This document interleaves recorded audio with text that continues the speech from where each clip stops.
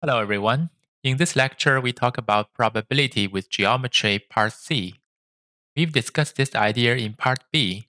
Now let's see some part C questions. The first question comes from 2018, problem 22. Let's pause the video and think about it. Okay, let's come back.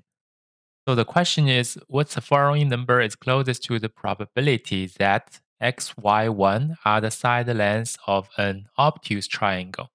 An obtuse triangle. So we know x, y, 1 will be largest because x, y both smaller than or equal to 1. So 1 will be the largest, and we're going to have x plus y will be greater than 1. This is the condition of a triangle. And secondly, because it's an obtuse triangle, we're going to have x squared plus y squared smaller than 1.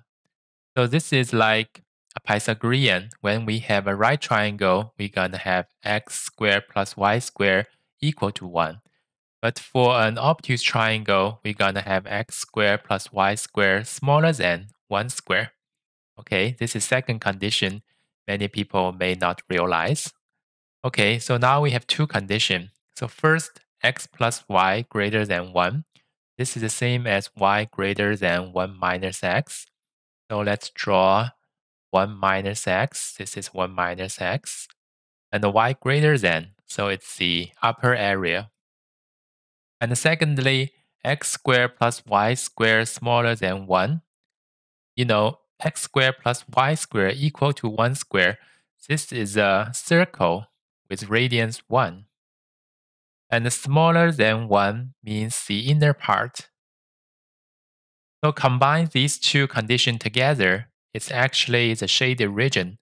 So the shaded region, it's a 1/4 circle, so pi times r squared divided by 4 minus the triangle. So it's going to be pi over 4 minus 0.5. And we know pi is about 3.14. So this will give us 0.78 minus 0.5. This will give us 0.28. So 0.28 will be the closest. Okay, the next one comes from 2019, problem 22. Let's pause the video and think about it.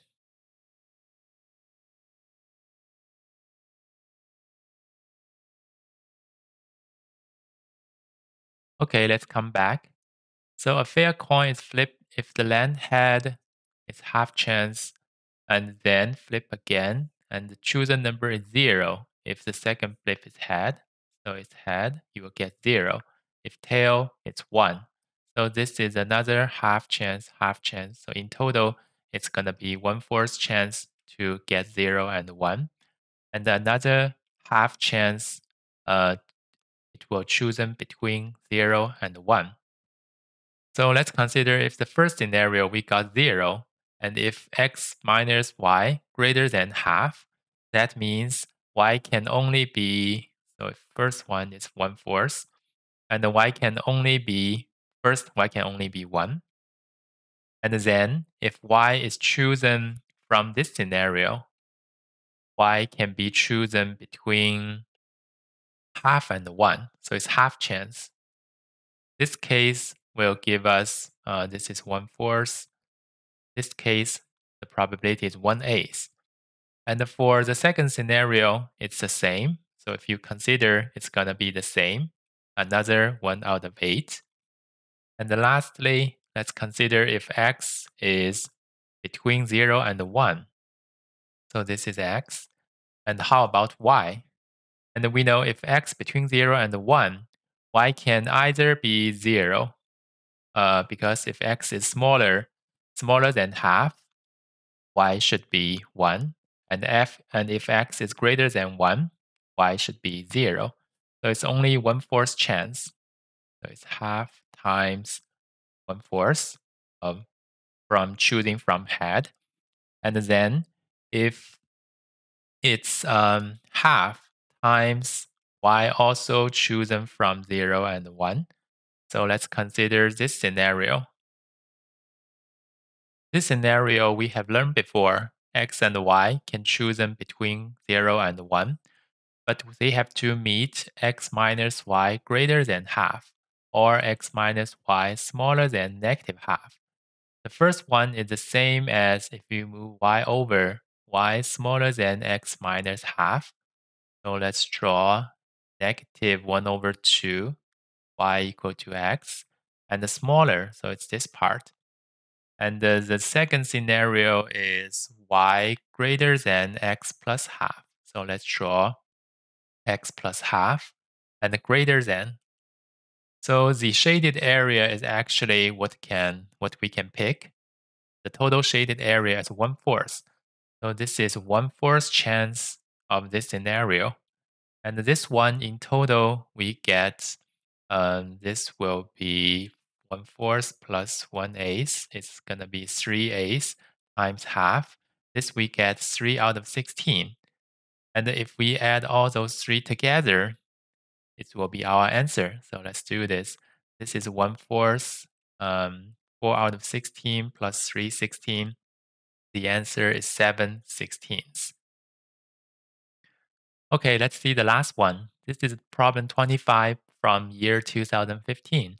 Let's pause the video and think about it.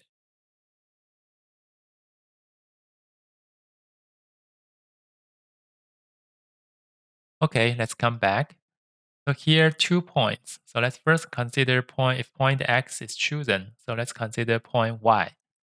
So point Y, first it's 1/4 chance locate on the opposite. This is always greater than half.